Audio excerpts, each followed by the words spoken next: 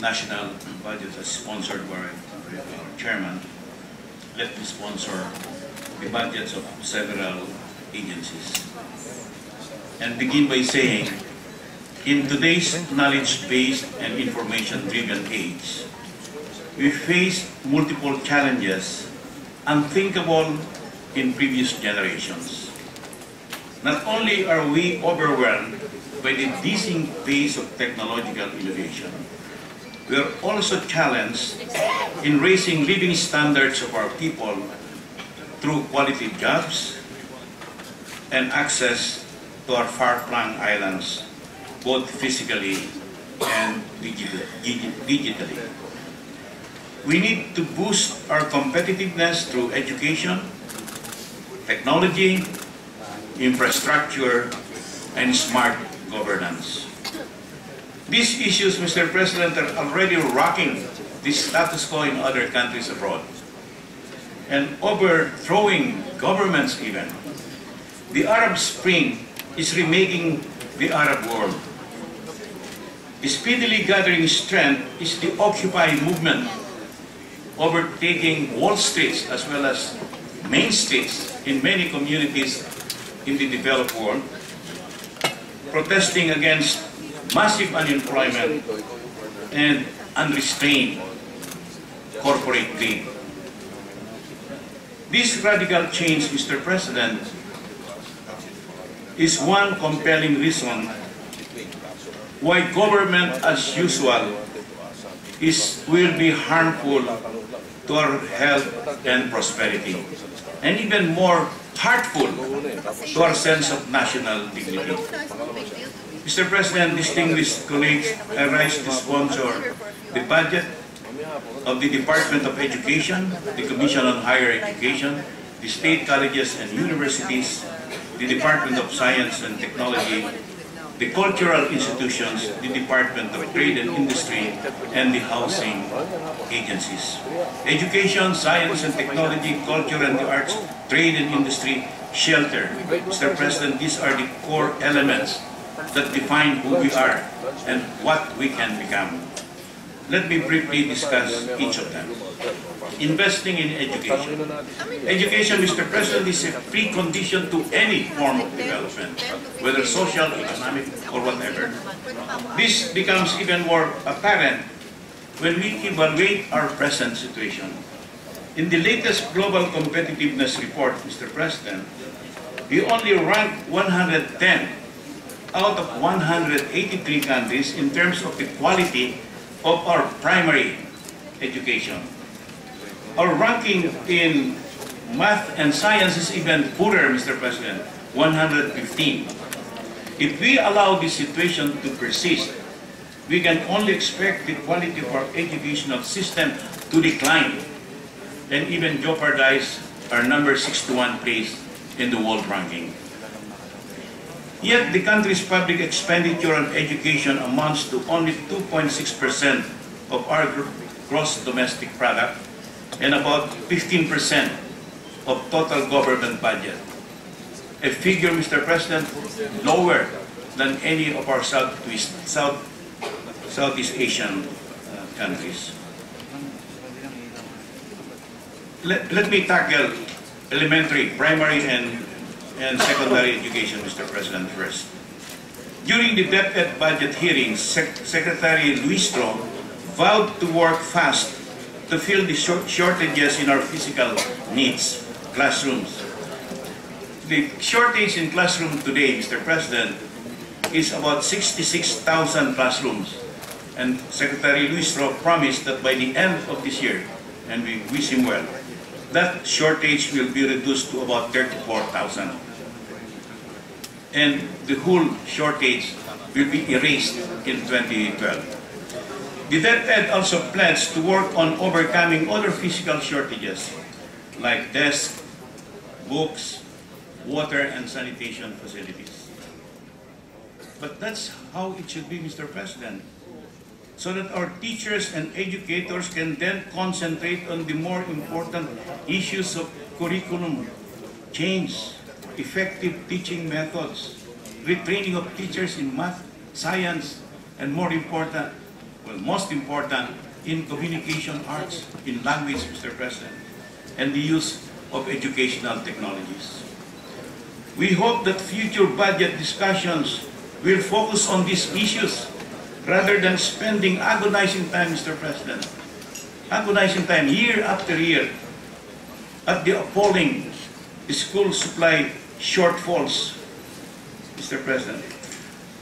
There are two other policy issues, Mr. President, that still beg some answers. The first is the need for connectivity in our school system.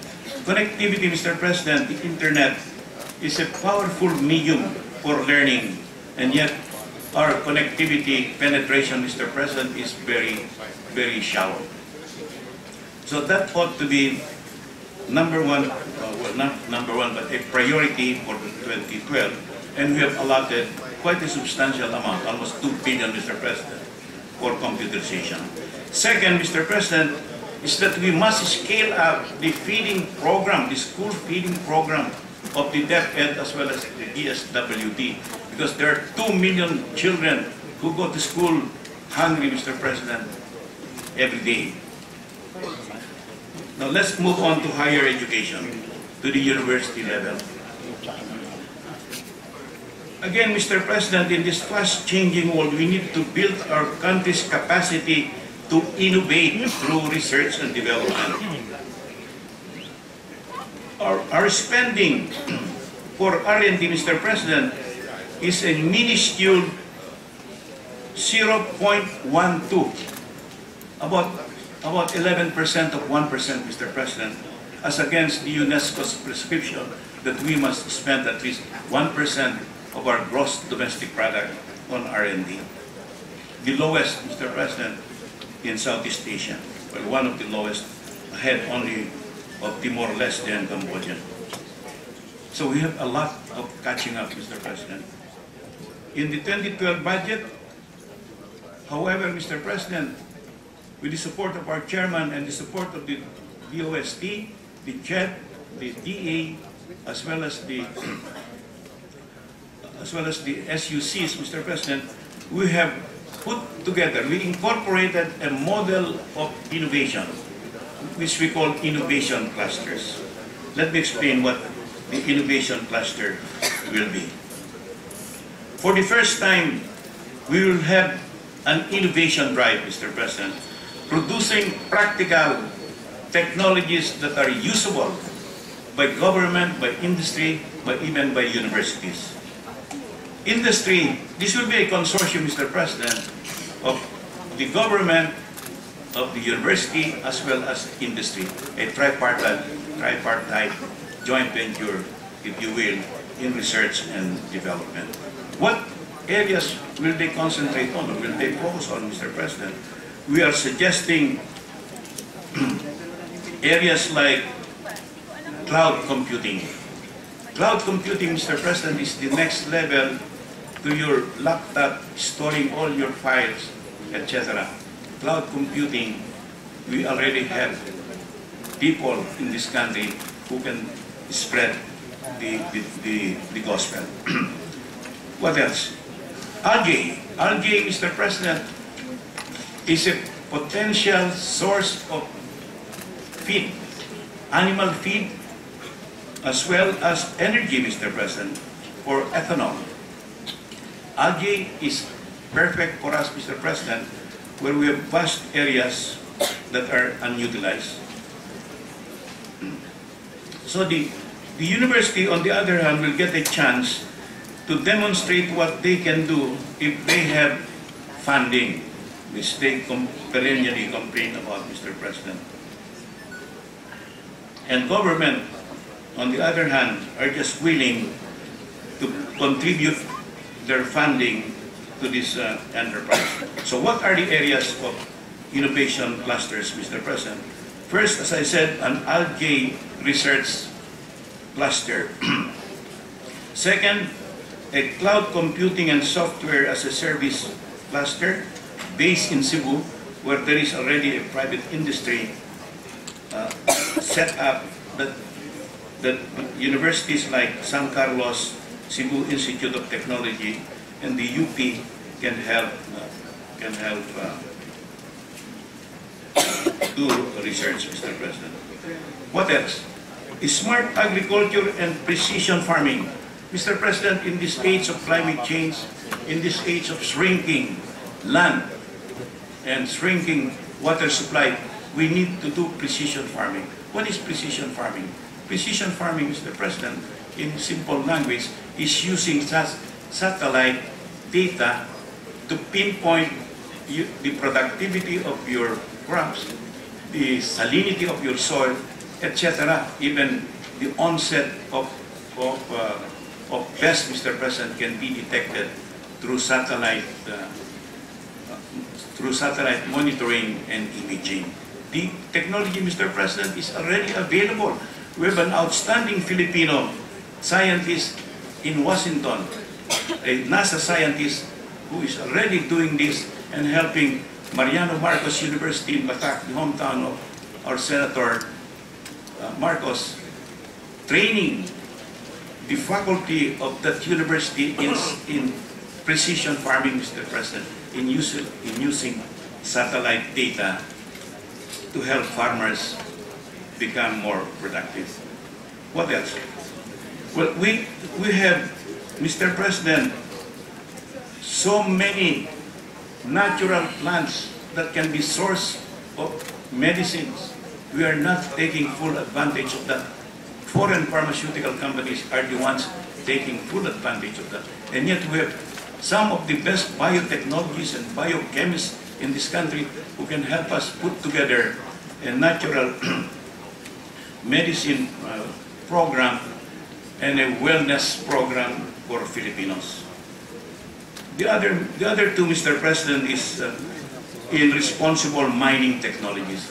Mr. President, there are technologies now, especially in Australia, that do not use mercury or lead in the mining industry, Mr. President. They are using water-based products in mining that are environmentally friendly. And finally, disaster science and management, Mr. President. We are one of the most vulnerable countries to climate change. In fact, we're number 10 in the world, Mr. President.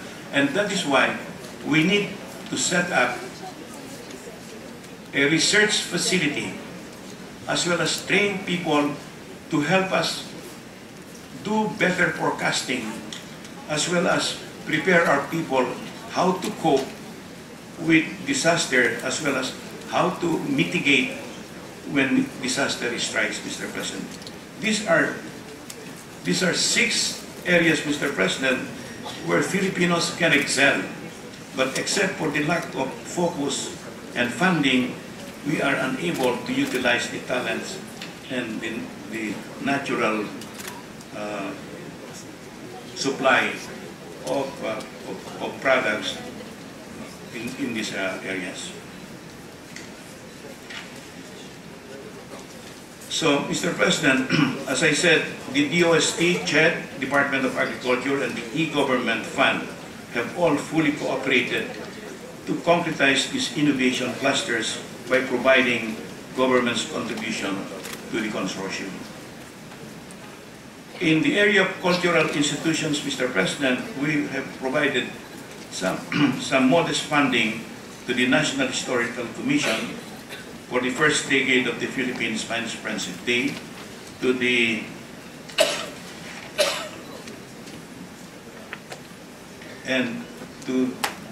National Library, Mr. President, for digitization and preservation of priceless papers and documents that are just bundled up in the National Library.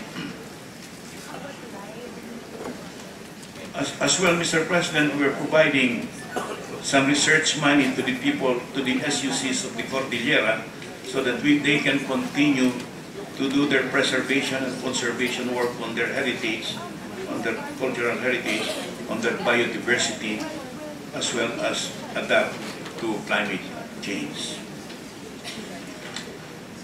Shelter, Mr. President. Housing, next to public works, Mr. President, or even parallel to public works, are the most prolific creators of jobs, Mr. President. These are stimulative activities that create direct and indirect jobs in places where they are needed most, in rural and poor communities. According to the Housing and Urban Development Coordinating Council, every 100 jobs generated in the housing sector is accompanied by another 18 jobs created in the auxiliary industries supportive of housing.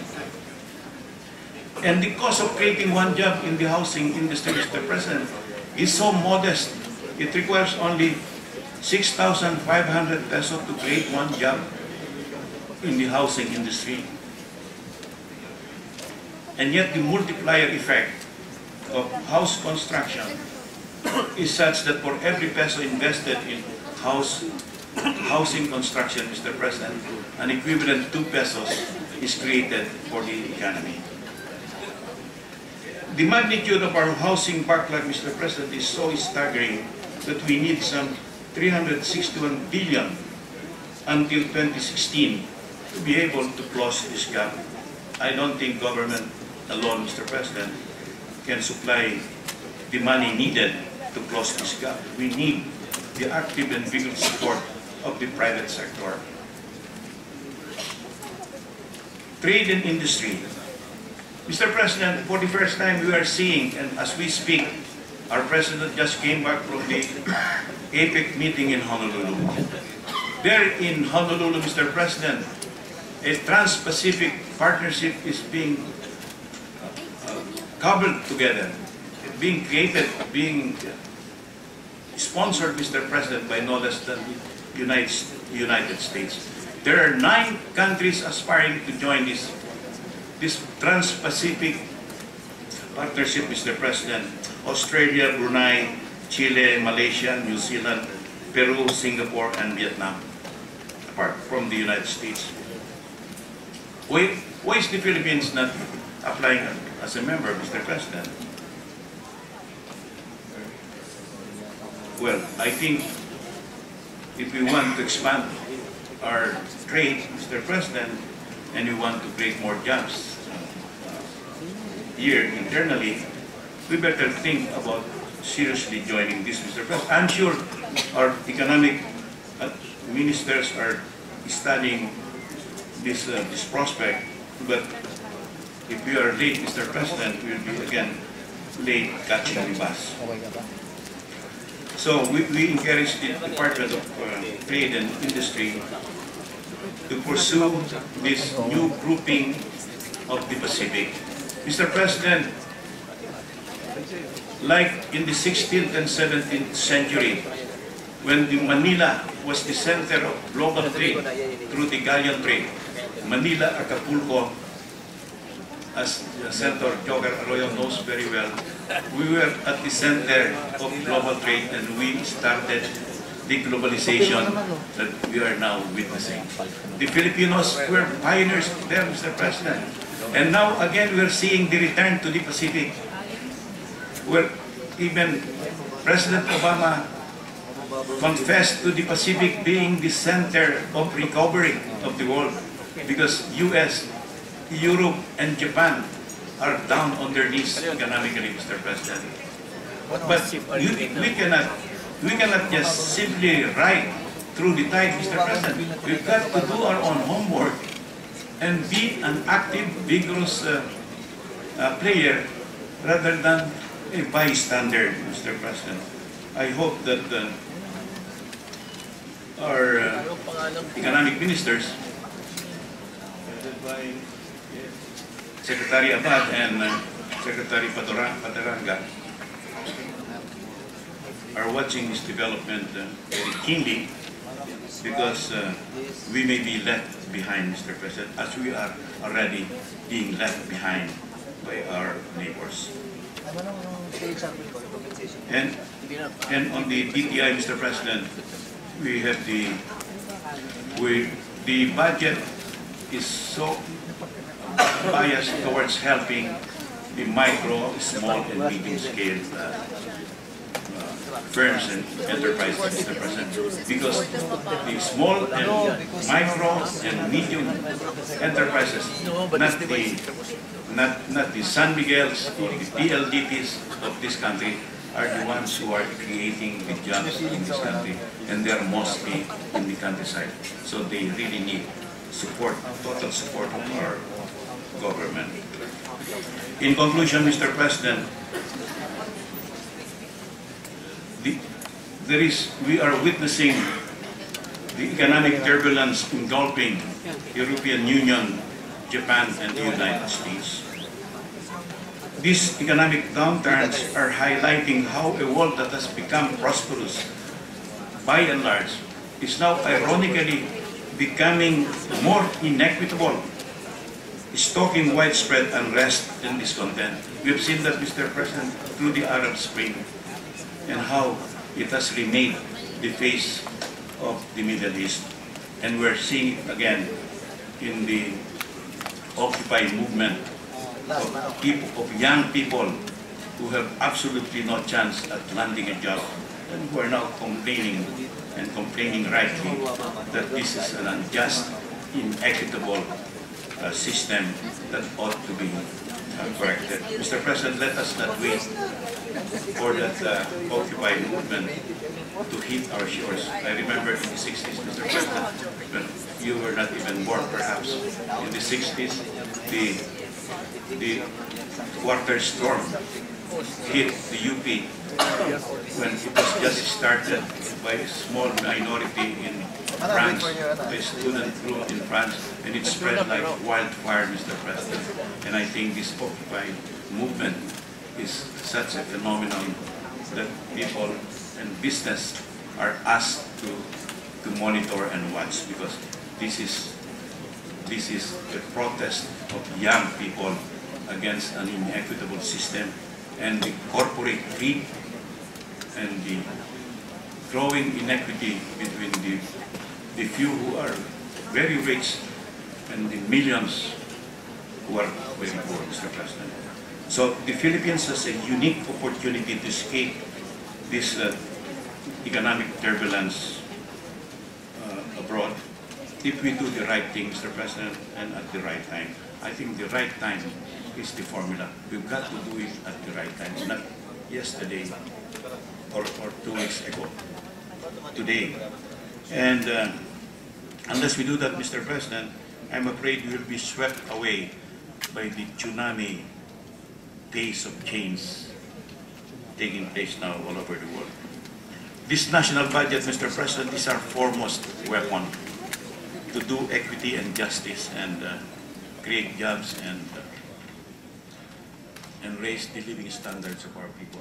If we spend right, if we spend on time, and if we push everyone to spend it honestly.